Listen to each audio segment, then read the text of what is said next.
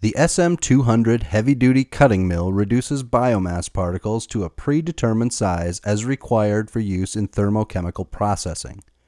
To begin, plug the power cord into the outlet and turn on the power switch. When both red and blue buttons are illuminated, press the blue button to unlock the guard door. Pull the hand wheel out and turn it counterclockwise to open. Now pull the handle. Push the hopper to expose the blades.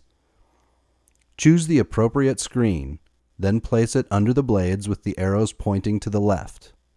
Pull the hopper back into place, close the door, and turn the hand wheel clockwise to lock it. Pull the feed bar up from the hopper. Open the fill flap door, and now you can begin to load your biomass. Close the fill flap and make sure the fill plunger is down before starting. Now press the green start button to begin running the knife mill. Lift the fill plunger to allow biomass to enter the knife mill encasing. You should begin to listen to distinct sounds to know when to pull fill plunger and add more material.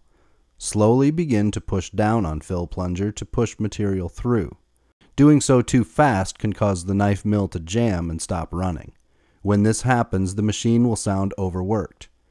Continue to push material through with the plunger until done with biomass. Open the guard door and hopper to brush off extra material. Biomass is now in smaller particle sizes in attached bucket. Don't forget to clean up after yourself.